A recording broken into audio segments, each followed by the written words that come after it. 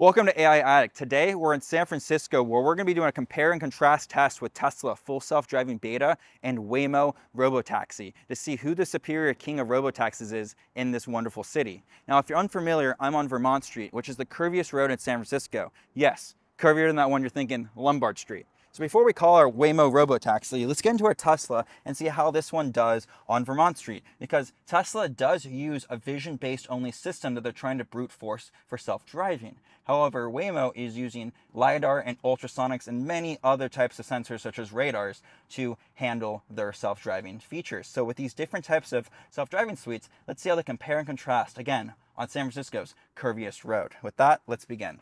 What we're going to do is instantly turn on FSD beta. It is engaged. We'll make this bigger. It just ran that stop sign, and now it's turning left. Oh gosh.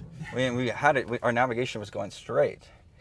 That was already a bad, see, our navigation literally shows us going this way, and it tried to turn left there, and it ran a stop sign. That's already not a good start here for Tesla. So now we're going to restart it here and go again. It has to get to that tiny little driveway area gap right here. Let's see how it does. Yeah, I'm not too sure now at the beginning, but oh, here we go. Has a good amount of speed coming in here. Hard brakes, but it is doing good at keeping the rims away from the curb, which I do like. I like my rims nice and clean. And it's doing this pretty aggressively, I have to say. The brakes are hitting pretty hard, but like not in a bad way. It's trying to do this in a racy way. Ooh. This is pretty good. This is pretty impressive so far. I mean, it had that blunder at the very beginning where it ran a stop sign and went left, even though the navigation was going straight. But now that we're on this absolutely incredible, windy road that I don't even know how it exists. It's like a road, a tiny cobblestone road in Italy almost. It handled it very, very well.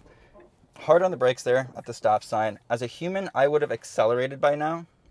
But it says it's creeping forward for visibility. I can see that it's clear. There's no traffic from our right, and this is a one-way. So I'm not sure why it's hesitating. There is a speed bump up here, and it does not slow down for the speed bump. We just go right over the speed bump. And we've reached a stop sign. We're going to be turning right here for the navigation. It's taken a good amount of time to get to the stop sign, but it's doing it safely, so I'll give it that. Let's see, where is this taking us? We're going to the public parking at the local hospital over here. There is a Amazon van in the middle of the road, so let's see how it handles this Amazon van. I can't see over this. Okay, this is scary. I can't see over this. I can't see over this. Okay, it is clear though. It just sent it, even though a car could have easily been coming up, creeping up over that hill. But it was okay that time, so we're okay.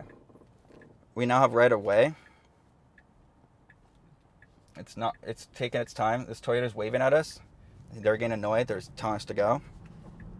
We have gone. There's this Acura coming into our lane a little bit, and the Tesla gets to the right, but way too late. I would have liked it if it went to the right maybe a couple more seconds earlier than not right when the car was next to us. We have the right of way. We can go. And it's taking its time. It's going 16 and a 25. Maybe it's because of this person right here that was in the middle of the road. That was probably on its radar. So it's stopping way too early for this.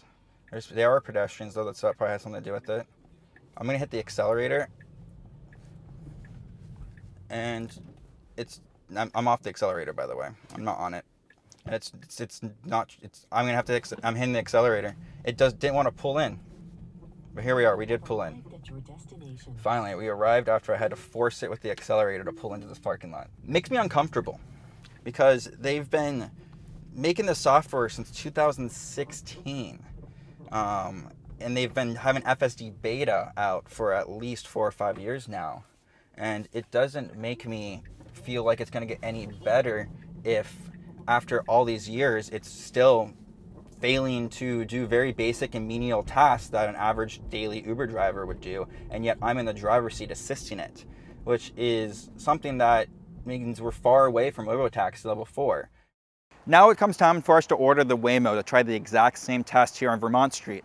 But while we were sitting here, we did notice there's a lot of families and kids here because there is a park right at the top of this windy Vermont road. In fact, right after we did the test with the Tesla, we actually saw a family with kids walking up and down that curvy road, which could have made that a lot more dangerous. So that's why we have to strive to make sure that these self-driving cars are as safe as they can be. So with that, let's order our Waymo 1 and see how that compares to the Tesla on the same exact test.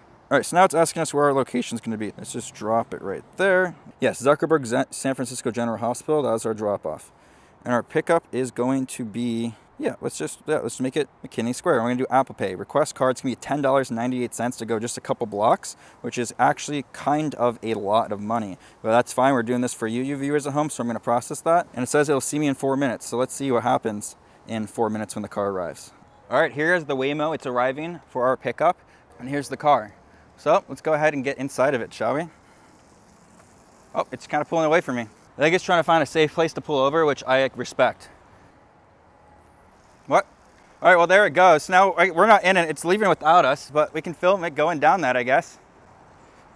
Oh, wait, hold on. Nope, now it says ready for pickup. So both systems have a little bit of blunders, but so far, it's allowing us to get in it, so that's good. This blunder got fixed. So I'm gonna go in the app and click unlock. And the cars have unlocked and they present themselves at the doors.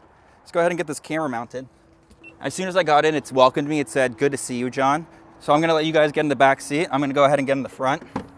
All right, guys, so now I'm in the Waymo car. It's asking me to start, so I'm gonna hit start right here on the front of the screen.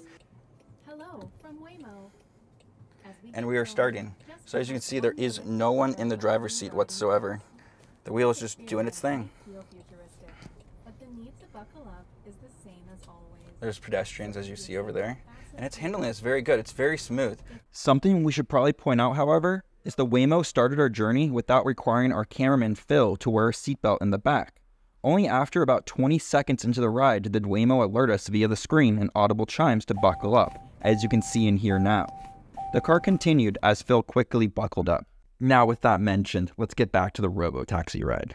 As I was saying, it's very smooth. It's going without braking hard, without accelerating hard, and it's just smoothly going down here, maintaining a solid 6 miles an hour the entire way without changing the speed, really. Just keeping a good distance from all the curbs, and it just keeps talking to me, as you can hear in the background. We're getting here around the Honda. Again, it's very smooth, and here's the stop sign where the Tesla did have some issues. It stopped here and said it needed time to see what was around here. The Waymo does a much better job. It just goes right through that stop sign, doing a normal pace that a normal human would do. And now we are going to hit a speed bump. As I'll flip the camera around, you can see that there is a speed bump right here. My camera's not flipping, but it handles it, slows down for it. Very smooth, very nice. Very comforting, I have to say. This is a very nice car.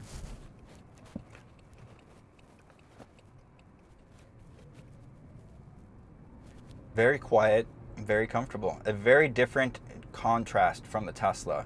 Whereas the Tesla, when I'm driving in it, I'm constantly thinking, oh, it's gonna make a mistake. What do I need to pay attention to? What mistakes do I need to correct for? And your heart rate really does go up a lot when you do drive that Tesla on FSD beta, which is one of the main reasons I tend not to utilize it that much. Now right here with the Waymo, it's very calm. You can see that I'm very relaxed. There's cars all around us and I feel very comfortable in here. I feel very safe. I mean, it's just going right here. That Toyota last time was rushing us with their hands saying, hey, go. But the Waymo did a wonderful, wonderful job of just going right through that stop sign as any human would do in a respectable amount of time. It says we're arriving in 2 minutes and we're almost there. I do have to say, I think Waymo and Google definitely beat Elon to the Robotaxi. I don't see a Tesla ever being this comfortable unless version 12 proves me wrong. The second opens the door. And it's doing a really good job. There's a pedestrian right here. You can see on the screen, it's showing little circles. I'll try and flip this around for you. It shows little circles right here on the screen of where all the people are, which I think is really, really nifty. And it says we're arriving in 2 minutes. There's pedestrians right here, so it looks like it is going to wait for these pedestrians before we do go into this area. But it's been assertive too. It's still moving while seeing the pedestrians, which makes me think that it's confident enough to know what to do around them. Whereas the Tesla, even without the pedestrians right there, it refused to even go in the parking lot, we had to hit the accelerator to say, hey, yes, you can go up this lip. This is a parking lot. And we had to force it into here. And the Waymo, even with the pedestrians, did a wonderful, wonderful job. Hey guys, Future John here. As we saw, both Tesla FSD and Waymo got us to our destination safely in a respectable amount of time.